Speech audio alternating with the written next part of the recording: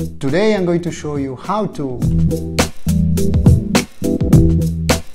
add cinematic black bars to your video. Drag your video on the timeline to create a new sequence. Browse to the Effects panel, Video Effects, and then scroll all the way down until you find Transform, Crop, and drag the crop effect on your video. Go to the Effect Controls panel and scroll to the settings of the crop effect.